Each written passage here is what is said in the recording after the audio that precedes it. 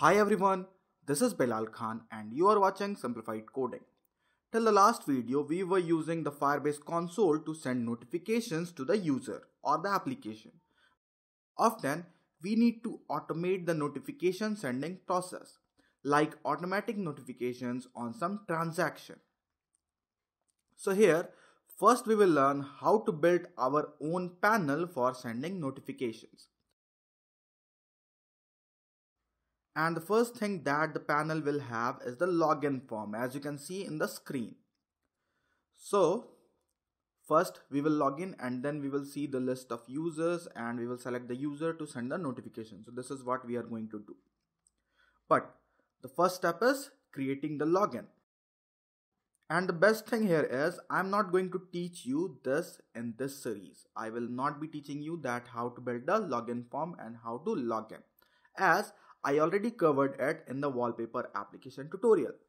So from this series, you need to watch from this video till this video. So you need to watch 1, 2, 3, 4 videos to learn how to make login using JavaScript and HTML. So for the web panel that we are going to create, we will be using JavaScript and the HTML CSS. So we are going to create a web app as well in this notification series. So after watching that 4 videos, 2 to 5, you can create a panel like this, and the login thing is done here. You can log in from here, pro.belalkhan@gmail.com, and the password. Then I will click on the login. I will see this admin page, and we don't have anything in this page. Whatever things needed in this page, we will create from the next video.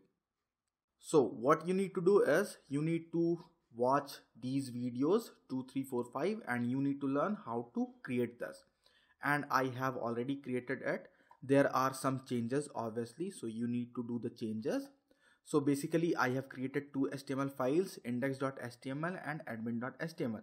Admin.html has nothing and index.html has the login form. Then I have style.css and app.js, and all these things are explained on the wallpaper app series. So first you need to watch those 4 videos to learn how to create this. And you can also download the source code from the GitHub. The link is given in the description. Okay, so you can download the source code of this code, the login thing. And in this video we are not going to do anything. So just create the login and comment below that you are ready with the login form. And then from the next video we will start sending the notification. So we will code the part and we will learn how we can send the notification from our own server or panel.